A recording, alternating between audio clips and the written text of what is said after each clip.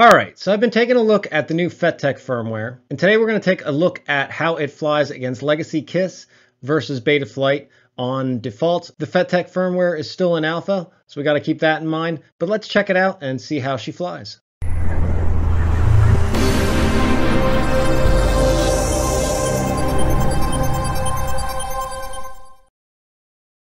So I'm not sure if it's well known, but with any firmware, when you are just flying around real nice and steady like, that is going to just follow your rates. There's really no challenge on the flight controller. The only time the flight controller really gets challenged, or the firmware, is when there's outside influences pushing on the quad, or you're making sharp moves like sharp snap rolls, flips. If you're going up in the air and you have big differences like your full throttle punch and then drop the throttle. You know, does it drift around? Does it stay on point? When you pump the throttle, does the nose bob up and down? Again, when you do flips and rolls, does it bounce back? And then of course, how does it perform in prop wash situations? So what we're gonna do here is back to back to back. I'm gonna show you KISS Legacy, then the new Fettec, and then Betaflight. And we're gonna again, look at Bounceback, Throbbles, Drift, and prop wash.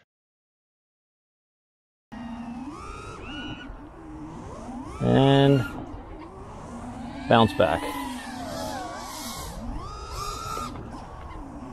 Get it flying a little bit just to test it out, and you can see I could hear that Bounceback.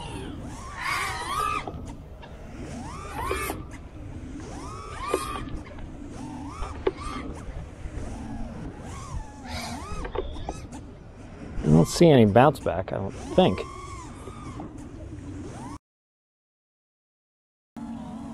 So, I have a confession to make. I kind of looked at logs already, and I kind of know what I was going to get here because I could see the bounce back in it.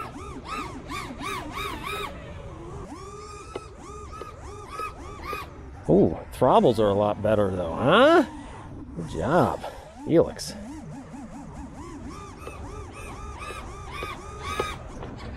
At that, let's check out Throbbles.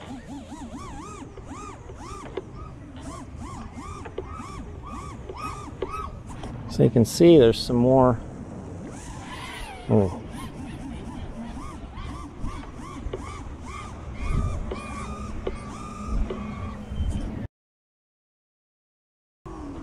And you can see it kind of drifting. It's interesting. So like even when I get on the throttle and just drift, see how it just drifts over? Just drift. It's pretty good. Didn't drift off. I remember KISS, when we did KISS default, it just would like drift off when you punch it and drop. Let's do the punch and just throttle drop.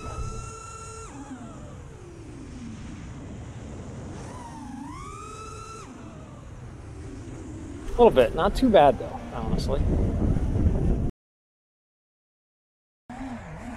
Oh, prop wash, didn't even do prop wash.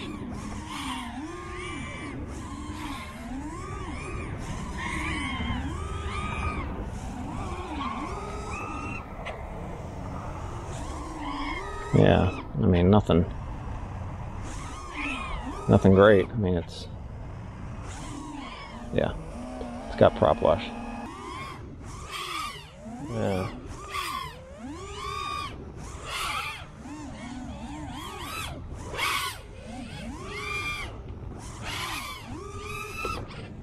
Prop wash, not good.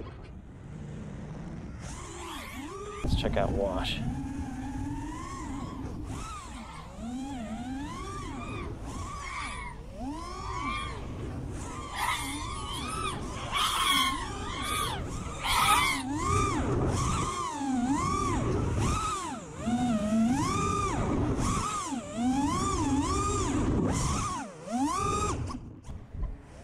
Now after checking those out, hopefully you can make the conclusion for yourself. What I'm seeing is there's definitely an improvement over KISS Legacy with Fettec firmware, specifically Throbbles, and all the other degrees. We didn't have any of that drift when you're getting off the throttle, which was really funky with KISS Legacy. They both had Bounceback, but it's a little easier to tune out the one with Fettec because you're really just increasing the D terms there because it's P term Bounceback. It's kind of easy. Fettec was definitely better in Throbbles, and I would say prop wash, I don't know that one was better or worse. I think all three, honestly, were kind of bad for prop wash.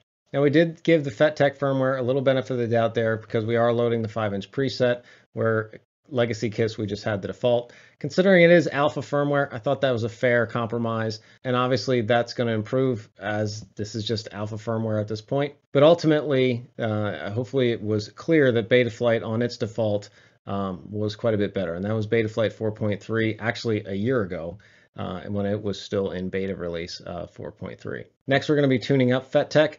And actually, I'm going to have a video this week for my Patreon supporters talking about how to tune without having any black box or anything, how to really do it by ear, and specifically with the Fettec firmware, but it really is applicable to any flight controller. Just how do you detect that bounce back? How do you kind of tune out that PD balance and things of that nature? No logging. Again, we're going to use the Fettec on that. So if you're interested in that, please check out the video description below. And if you are interested in checking out Fettec, I made a whole video for you over here about the Fettec GUI. We go through the entire GUI, and then we go through all the different settings, what do they do, and how you can kind of navigate that GUI and not miss some things. So yeah, definitely check that out if you have a Fettec flight controller or are thinking about one. But for now, thanks everybody, and I hope this helps.